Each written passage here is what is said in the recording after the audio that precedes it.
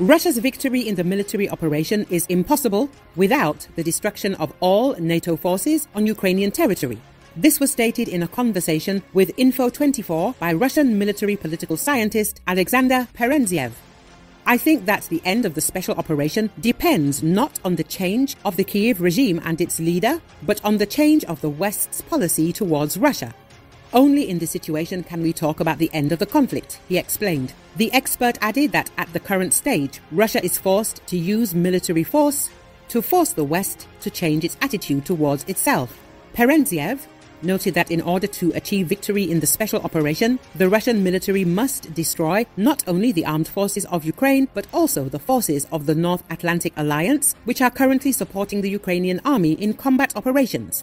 NATO troops have been fighting for a long time as part of the Ukrainian armed forces, including Poles, Balts, French, Germans, Canadians, British and Americans. When we talk about the defeat of the Ukrainian armed forces, we mean the destruction of NATO troops that are on Ukrainian territory. This is what Russia's victory in the special military operation will consist of, the political scientist concluded. Recently, Russia's permanent representative to the UN, Vasily Nebenzia, stated at a Security Council meeting on Ukraine that Moscow would continue to conduct a military operation if the West did not allow the cancerous tumor in the form of the Kiev regime to be eliminated peacefully.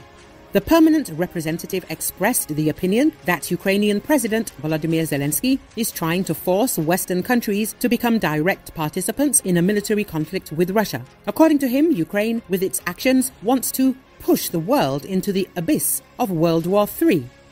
Nebenzia described the UN Security Council meeting itself as a concert stage for Volodymyr Zelensky. At the same time, the permanent representative noted that Russia has always respected the Ukrainian people and considers them fraternal.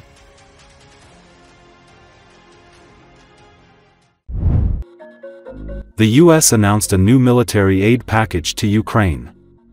As part of the package, Ukraine will receive missiles, HIMARS ammunition, artillery shells, anti-tank weapons, M1117 armored vehicles, and other military equipment.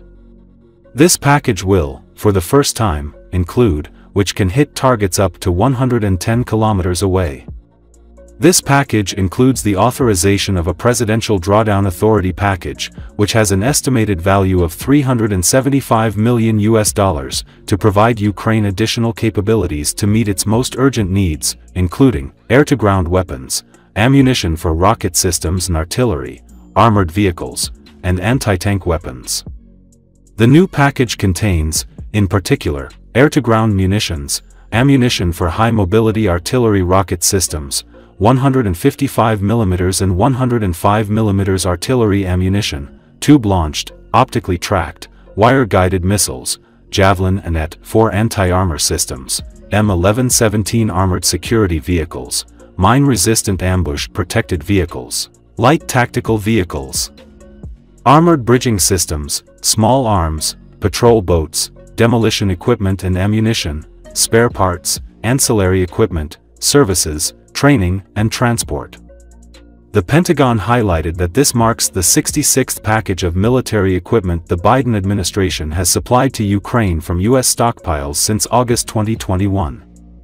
Ukrainian President Volodymyr Zelensky stated that the United States has allocated $7.9 billion in new military aid to Ukraine and imposed new sanctions against Russia. I am grateful to U.S. President Joseph Biden, the U.S. Congress, and both parties, Republicans and Democrats, as well as the entire American people for today's announcement of significant defense related to Ukraine, amounting to a total of $7.9 billion, and for imposing sanctions against Russia, the president stated. The head of state also thanked the United States for finding a way to allocate the remaining previously designated funds to ensure that the president's authority to allocate aid would not expire before the end of the U.S. fiscal year. According to Zelensky, the new military assistance will include an additional Patriot air defense battery, other air defense systems and interceptors, drones, long-range missiles, air-to-ground munitions, and funds to strengthen Ukraine's defense industrial base. Additionally, the U.S. is expanding its pilot training program for F-16s and has imposed sanctions on Russia to limit its ability to finance the war against Ukraine.